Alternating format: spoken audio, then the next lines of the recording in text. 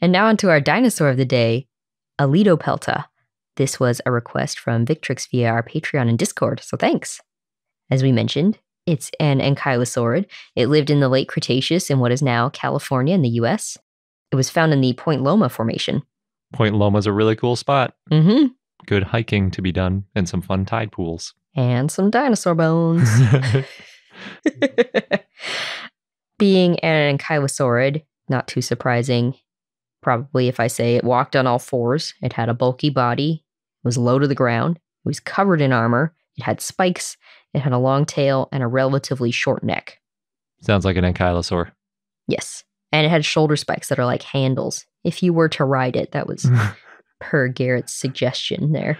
Well, because in the San Diego Natural History Museum, there's a big bronze Aletopelta with the little spikes on it. And I can't remember if you're allowed to sit on it, and I did and held its little spikes, or if I just dreamed about it. But I don't think you're allowed to sit on that one. Oh, that's too bad. I guess I thought about it so much that I can't even remember if it happened. But yes, yeah, we've seen it at the San Diego Natural History Museum, and they're the ones that have all the bones. Unfortunately, no skull was found, and also no club tail. Yeah, it's sort of like almost like that Zool piece of the big middle piece that was on display, where it's like all the armor sort of articulated into like a splayed out, like a spatchcocked turkey middle part. That's flattened. Yeah, that's like what they found of Aletopelta. It's not nearly as good of condition as Zool, but the same sort of general shape and orientation. Mm-hmm.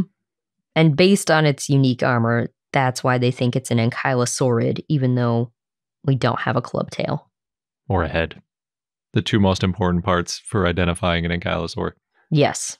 But it did have thick shoulder scutes and long spikes and polygonal scutes that covered the pelvis. But its shoulder scutes weren't like massive spines sticking out the sides like you see on a nodosaurid. No. They were like handles.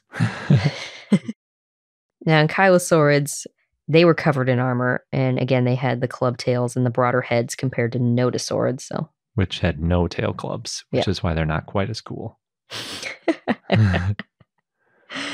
Anyway, Aletopelta is estimated to be about 16 feet or 5 meters long and weigh 2 tons. Originally, it was estimated to be almost 20 feet or 6 meters long, and actually, according to the San Diego Natural History Museum, also known as the NAT, this specimen was about 4 feet or 1.3 meters tall and about 13 feet or 4 meters long. So a bit of a range there. The type and only species is Aletopelta coombsi.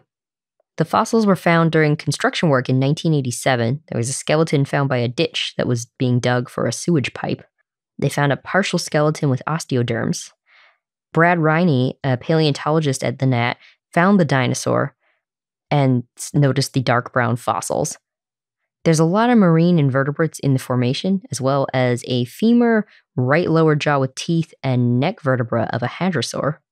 Riney had also found those nearby hadrosaur fossils. As for Aletopelta, it had a distinct leaf-shaped tooth, which is how they knew it was part of Ankylosauria.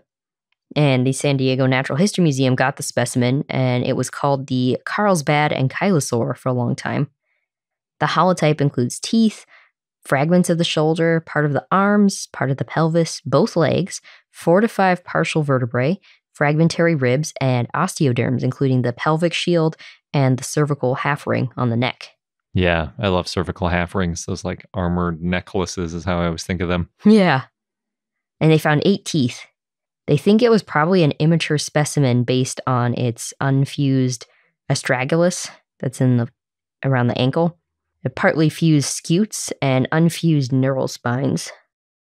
The fossils were described in 1996 by Walter Coombs Jr. and Thomas DeMare, but they weren't named at the time because they thought it was an indeterminate nodosaurid with similarities to Edmontonia, Panoplosaurus, and Stegopelta.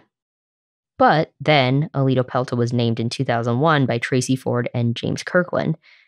And when it was named, it was the only formally named dinosaur from California. Yeah, it should be our state dinosaur. Well, that ship has sailed. I know. You're just biased. I am. The genus name Aletopelta means wanderer shield.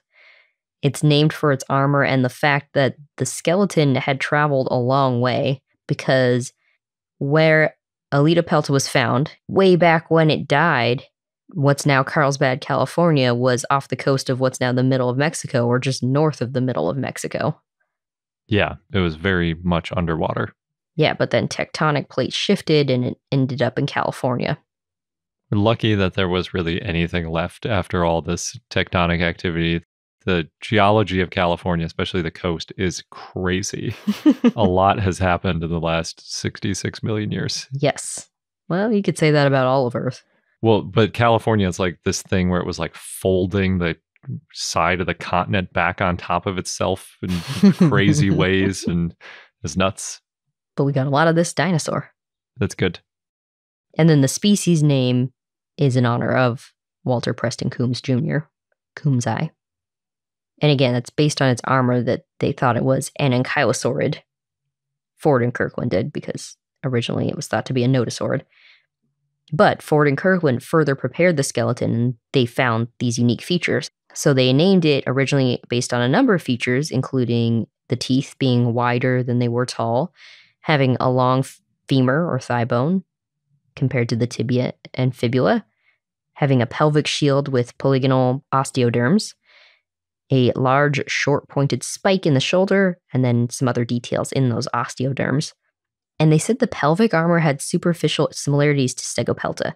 They wrote, quote, "The pelvic scutes of Aletopelta are uniform in shape, although of different sizes. The scutes of Stegopelta are more irregularly shaped and are larger in relative size to the ilia than are those of Aletopelta." Later, I guess 14 years later, in 2015, Victoria Arbour and Phil Curry said that Aletopelta was unique in the osteoderms, including having hexagonal pelvic osteoderms, and the cervical half ring was made of osteoderms that were fused to an underlying bony band. Some scientists had considered Aletopelta to be a nomen dubium, but Arbour and Curry found it to be valid. And really, when it comes to Ankylosaurs, if Victoria Arbour says it's valid, she's kind of the boss. She knows her Ankylosaurs. She does. And she usually classifies them based on heads, too. So it's pretty good that this one didn't have a head and she still thinks it's valid. Yeah. It's nice. It is. What's really interesting about this specimen of Aletopelta is that it formed a mini reef. Oh, weird. Yeah, because it probably died inland and then got swept away. So it bloated and floated out to the sea via a stream and then sank to the bottom belly up. It was bloated with gas, swept away. Eventually, it decomposed or it got eaten by scavengers and then sank to the bottom of the water. Something popped it so that the gases escaped and it sank. Exactly. And once it sank, it became this miniature reef.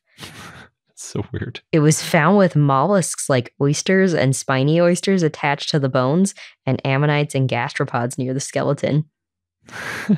And these made most of the limb bones hollow, and there were a lot of shallow pits on the osteoderms and ribs.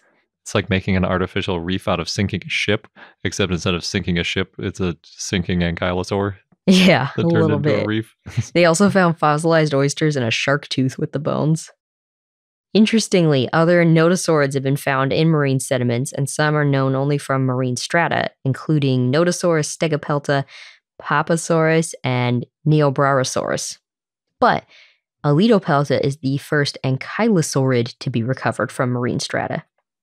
Yeah, that's true, because even Borealopelta, which was maybe not marine, but aquatic, was also a nodosaurid, not an ankylosaurid. Yes. I'm trying to remember if Zool, I think Zool wasn't in a marine sediment, though. Yeah, so pretty cool. And I'm glad that there are dinosaurs from California. It's a good one. You're just saying that because it's an ankylosaur. It's a cool ankylosaur, too, though. It is. I like the mini reef part. Yeah. For those of you who listen to our Dinosaur of the Day segment and you like it, please consider becoming a patron. We take new Dinosaur of the Day requests from our patrons and offer a bunch of other perks as well. So check out our page at patreon.com/iknowdino or click the link on the left.